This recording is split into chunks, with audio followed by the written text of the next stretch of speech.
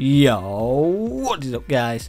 It's the PureExperiencee bringing you another video on Call of Duty. This video we're going to be talking about Call of Duty Advanced Warfare, and we're going to be specifically talking about the backlash of the community from the co-op reveal, and also I'm going to be talking about, is it still possible that we could get a zombie style game type for our co-op in Advanced Warfare? And I'm going to straight off the bat say yes, it is possible we could see something else for our co-op. Maybe it's not zombies, and maybe it's something other than the Exercise Survival, but I'll get to that in a minute or so. So the backlash of the community from the co-op reveal, I think some people just got way in it over their heads and thought that yes, it's definitely going to be zombies, and I don't really know, because we had no real information that zombies was definitely going to be our co-op mode. So again, people just hyped themselves up way too much, and in result of that they just got way too disappointed when all that was shown was Exercise Survival. Like, don't get me wrong, Exercise Survival wasn't the game mode I was expecting. I was expecting something like Spec Ops from Modern Warfare 2. I mean, I enjoyed those, they were not too bad. But again, a lot of people were thinking aliens and zombies. You know, zombies being the core one there. But in my opinion, it was never going to happen. Zombies was just, it's not their thing. Treyarch knows how to do zombies, and I don't think Sledgehammer is going to take that from them.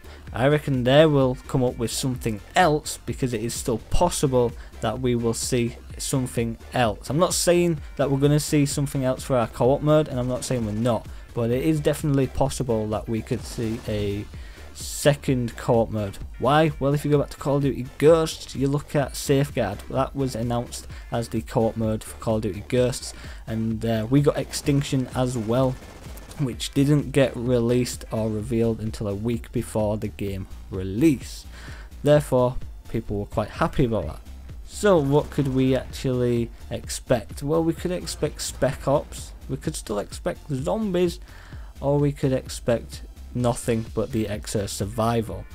And you know, I don't think Activision or Sledgehammer is going to let the hype train fizzle out. I reckon they're going to keep the hype train going somehow, you know, because the hype train would have died a little bit since the co-op reveal, because everyone's disappointed, and you know, they want to keep reliving that hype train, and I reckon they'll come up with something just before the game release. You know, we've got like 2 months or 1.5 to 2 months before the game's released. I reckon they're going to pull something else out their arse and make everyone happy again, because that's what they do.